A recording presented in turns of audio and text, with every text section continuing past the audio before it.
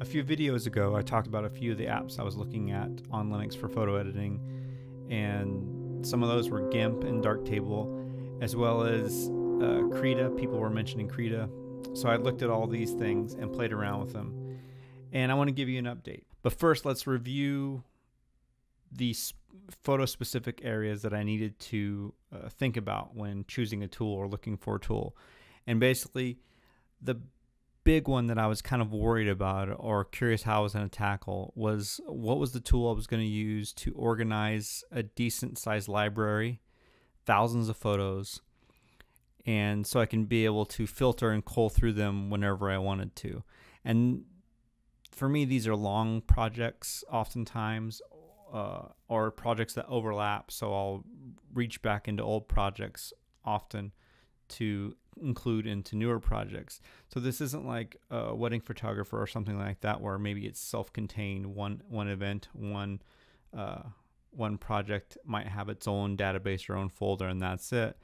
I've been collecting folders of photo shoots over many years. I'll go out and shoot street photography and put that in the folder of the day, month, and year, and so on and so forth. So I've gathered a lot of folders, a lot of photos, and for Capture One and Lightroom, it took up a lot of resources for it to index all that, create thumbnails for all that, and for me to go through it. I was asking a lot of those applications, and I realized that, and therefore I knew I'd be asking a lot of whatever application I'd find on Linux. Organizing and filtering was number one. Number two was editing my photos. I don't do a lot of compositing, and when I do, that's usually a separate application than the main one I used. On Mac, it was Photoshop and then Affinity Photo. But for the most part, I was doing a lot of my editing in Lightroom or Capture One. Everything I do kind of mimics a film photography workflow, stuff I would edit, stuff I would do like in the darkroom. So Capture One and Lightroom were more than sufficient for that. So that's kind of what I'm looking to replace on here.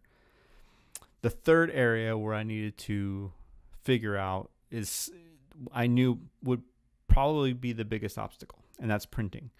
And not necessarily like just being able to work with the printer. I knew the computer could see the printer no problem, but it's getting the results that I want, since I know that there wasn't the Epson software that I use for my Epson printer.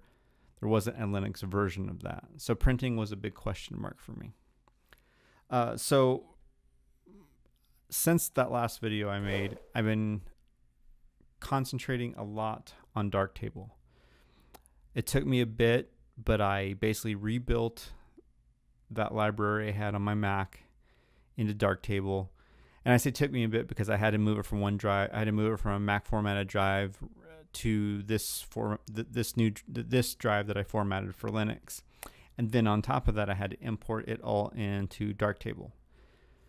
But once I did that, I was actually pleasantly surprised on how well Darktable has handled the library. Now let me show you kind of what I'm working with. On the left side here, if I'm in the Lighttable module or Lighttable section, I won't go over I won't do a Darktable tour of this video, but I just want to kind of show you what I've been impressed with so far and maybe some of my challenges. So on the left side of the screen, there is a directory that I can point to, different drives, different folders and whatnot. And basically on my external USB drive, I have a CB photo library folder.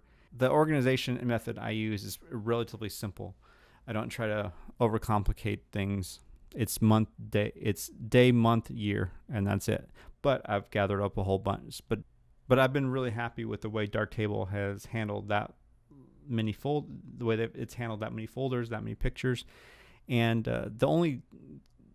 one of the only bottlenecks in my workflow so far has been the drive I put it on. It's nothing that Darktable is doing wrong, or even necessarily my computer itself. I have it on a drive that's not super fast. So eventually I will fix that part of my workflow. But for now, we're working good with this, and I can treat my library pretty much exactly how I would in Lightroom or Capture One, where I can have all my pictures over here. I can filter through them. I can give them tags and metadata. all that stuff. And then without leaving the application, I can do some edits in here. And this is where we talk about the editing part. Like I said, for me, the editing part is relatively simple, meaning that I just use a variation of the basic tools. I rarely do any compositing or whatnot. I'll do healing, and if I'm healing a little a hot pixel or dust, if I'm shooting film or something like that, I will use those healing brush tools. But I don't do anything super advanced, so I can get by with some of these basic tools. But let me show you some of the tools in here that I really like, just to give you a little taste, a little preview. I don't want to make this video super long, but let's pretend I'm going to take this video and make a black and white version in the style of what I like to shoot. Oftentimes I will do a quick straightening by right-clicking and straightening it out. And cropping and straightening I oftentimes will do right away, because I know pretty much, for the most part, most of the stuff I print or post online is going to be a 4:5 ratio. I will vary it from that a little bit here and there. But so I get that done. I'll check overall exposure, and for this shot, it's at a decent starting point, so I'll leave it here. And the next thing I'll do is convert it to black and white. There's like 3 or 4 different ways you can convert images to black and white in Darktable, and depending on which video you watch, they'll show you a different way. I'm going to use the color calibration tool, and I'm not going to make a new instance. I'll just use the instance that's here. I'll pick one of the presets to start off with. It has a few Ilford presets and a Fuji Acros preset, which is pretty cool. And then usually what I'll do next is pick a tool for me to adjust the contrast, to increase the drama, to add some interest to it. For this one, let's try the tone equalizer. This is a new tool to me in Darktable, and I won't go into exactly what I'm doing here, but maybe I'll make a specific video on some of these modules, but because I want to just give you an overview of how Darktable is working well for me. So I'll use this tone equalizer to add contrast to this image, and how I like to do. So I'm going to start off with kind of seeing where everything lands in the tonal range. So the side of this bus is not quite the middle, and where are we at on the ground? That's one of the higher, actually one of the higher exposed elements in this image. So I'm going to start by kind of keeping that part the same, and start dragging down everything below that, and just see what we're looking like here. So basically, I found this part of the ground. I figured I'm going to kind of keep that exposed as close to as possible, and then start pulling things down. The only thing I don't like is the sky's kind of starting to get maybe too dark. So let's see where that sits.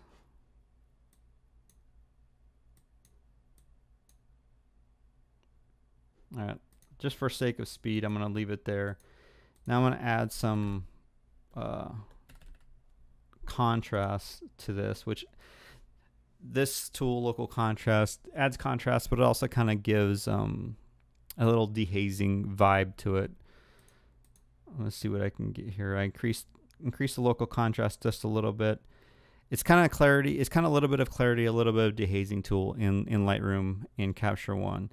And so I usually bounce between this local contrast tool and the diffuse and sharpen tool, I think. But lately, this local contrast tool has been really cool. So I'll just leave that there for now. I won't go too crazy. And let's just say if I'm almost done, the last thing I'll usually do is add some sort of vignette or exposure mask. And I just want to really concentrate on that bus window. So I'll bring it in and increase the feathering, and let's see how dramatic we can go. That's actually kind of cool. Now, that's pretty dramatic actually. If I look at that, I'll increase the feathering a little bit more.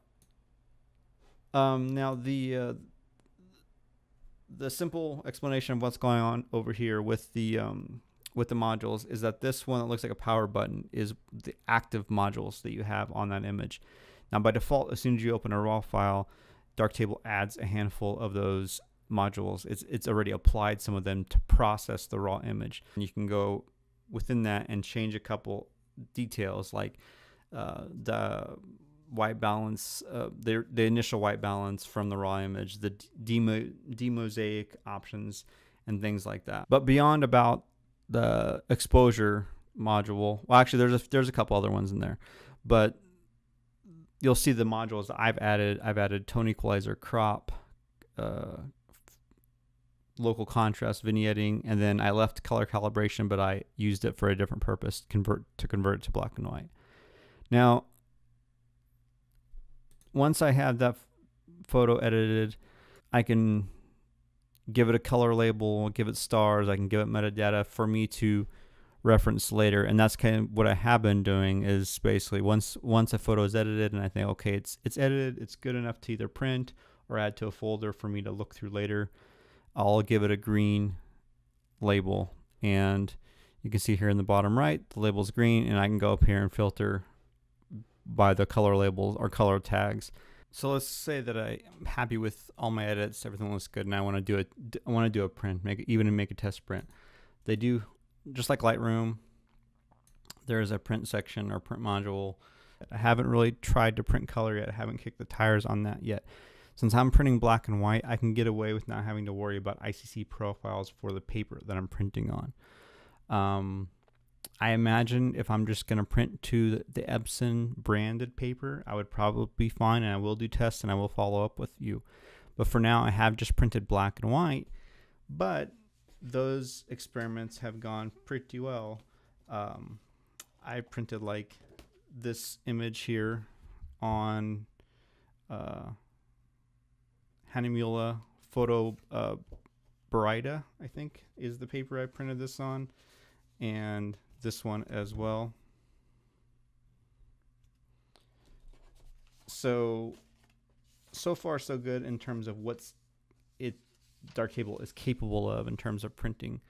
Like I said, I haven't done color prints yet, but I will kick the tire on that and show you guys the results from that. So Darktable has checked most of the boxes for me and what I look for in a photo application. The cool thing is, in those 3 areas I've talked about, organizing and filtering, editing, and printing, as of right now, it's checked all 3 of those. I'm doing all 3 of those for black and whites at least. I'll have to figure out the color part soon. But I'm super, super happy. And the cool thing is, obviously, this is free and open source software. So once I learn it, invest time in it, and there's no reason for me to switch from it. The only negative I see, and this is really a negative, it's just something that I'm going to keep in mind, is that I do want to give Digicam a chance in terms of being the filtering and organizing application.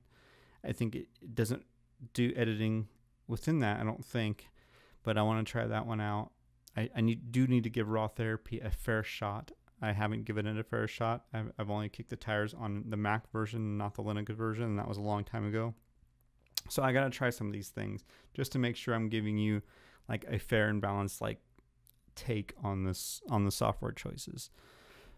But I know a lot of people out there are ditching Adobe, thinking about ditching Adobe, tired of Windows, tired of Mac, all these things, and are looking for alternatives that make you feel like you're not compromising a lot. Whenever you make a huge switch, you're going to be compromising something, even if it's just your comfort for a little bit. But this one, I feel like for me specifically, in my use case, my compromises are super, super small, or at least a minimum. If by some chance you've come to this video and are not familiar with Darktable, I invite you to check it out. The current version is 4.8, which is what I'm using now. It's a fantastic application. It's free, so there's no money lost if you don't like it. But check it out. Let me know what you think. I need to do some more. I need to spend more time with it so I can do more thorough like tutorials and talk about it with more experience, so I can show you some more details and whatnot. But I think that's pretty much it for now. I kind of wanted to give you a success story on this journey that I found the photo app that I've been looking for. It's Darktable. So thanks again, as always, guys. I invite you to join the Patreon. I'm trying to build that community, still figuring out all the membership benefits and whatnot, but I'm definitely going to do credits at the end of videos for a certain tier of Patreon subscribers. So keep an eye on that. If you want your name permanently on some of these videos, join the Patreon, look for that membership tier.